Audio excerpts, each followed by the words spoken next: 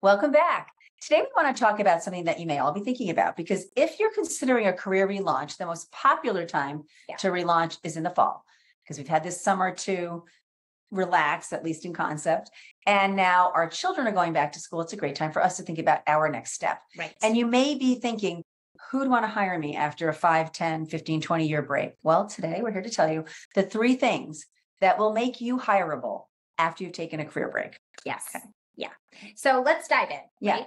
So the first one is you have to be able to tell a good story. Now, if you've taken or watched many of our other videos, we do talk about, having a good story and connecting the dots. So let's just elaborate on that a little. It's really important to, because if you just picture it as a metric, you've got your foundational experience, which is where you had your career before you took your break. Then you have your break. And during that break, you've done things. You've done things as a volunteer, as a caregiver, as a leader in your community. Those things need to be captured. And then what you need to do is connect the dots between the two. So this early experience I had as a marketing communications professional, and I worked my way up to director, and then I took a career break for 8 years. And during those years, I was the communications coordinator for the coordinator for the PTO. I did a newsletter for my place of worship or for a sporting team. I was on a foundation board writing grants. I continued to not only develop and hone my communication skills, but I learned some new ones, because I learned how to use Constant Contact or MailChimp to do newsletters.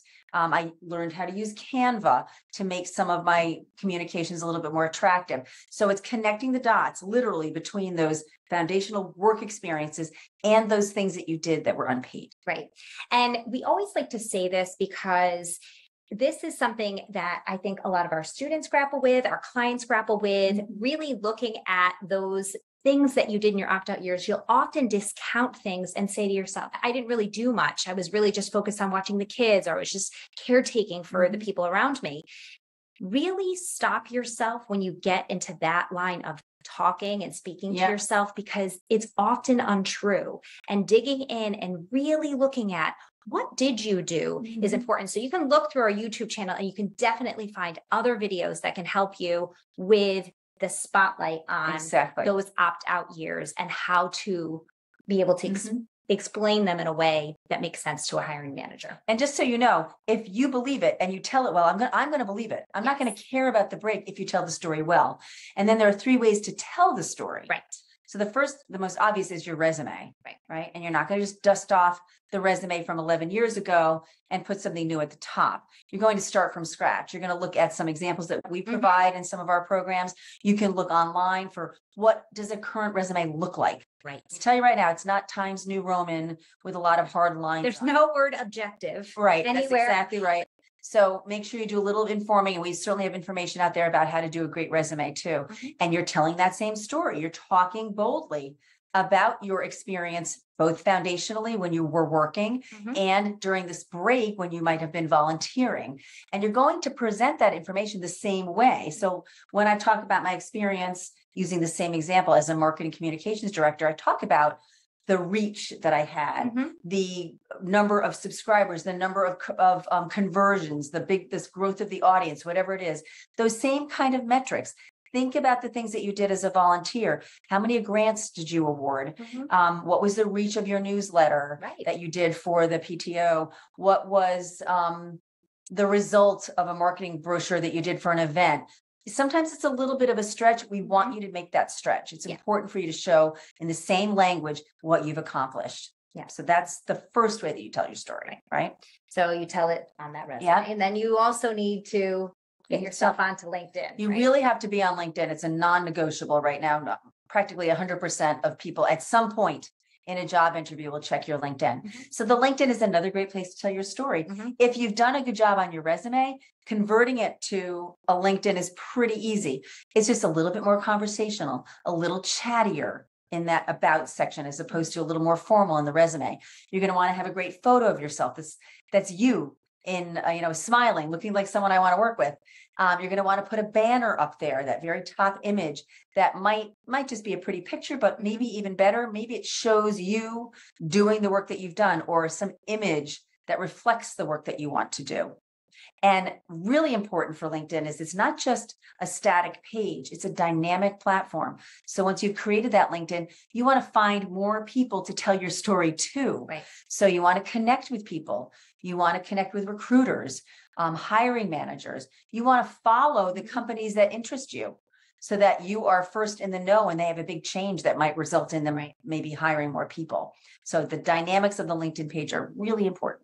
And then all of those things can be used when you're networking and on an interview, right? Exactly. Right. So once you've got the resume, right, you've got the LinkedIn, and now you're sitting in front of someone, that's your time to shine in telling the story. And if you've created a good resume and a good LinkedIn, the elements of the story are there for you to tell it and to tell it well. And we're here to tell you, because we have been doing this for a very long time, that you will be believed, that the hiring manager, in fact, a good candidate who's very well prepared to interview and network after a career break is so good at it that the hiring manager or the network connection doesn't even think about their career break anymore. It's just part of the continuum of their experience. It's not a big red flag. Yes. Yeah. You know, you may be feeling a little bit overwhelmed, even just hearing all of that information, because that might not be where you are today when you are visiting us. A big piece of what actually is what makes people successful is building back that confidence. But building comes from the doing and getting these things moving and going in the right direction. But it also comes from practice. It comes from putting yourself out there, learning from that, maybe failing, and then regrouping and getting yourself back out there again. It also comes from putting really good, strong people around you that are going to help you towards this goal. One of the things that we have, a product that we have, is our starter course. Yep. And our starter course, if you are someone who's out there listening today, that is just at the very beginning of the return to work process. And it is a process. And it's a very personal process. And we know that from the experience that we have working with so many of our students. Taking our starter course could be a great option for you because it has you start to look at the internal things.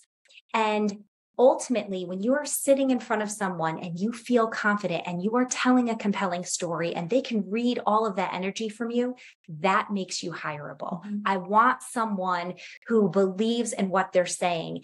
And in order to be able to do that, especially when you've been somebody who's probably been holding up and taking care of a lot of people for the last few years or many years of your life, you might not even know where to begin. And so that is an option for you, is to really start to take a look at some of the internal piece of this to help you build back your confidence. Because the process is personal and professional. You just start with that personal piece. Yes. So we'll make sure there's a link to that program right there in the notes, and we'll hopefully see some of you in that program. It is a fully portable program. We have lots of other free content out there. And again, we'll be back next Monday. We hope to see you again. Yes. Thanks. Take care.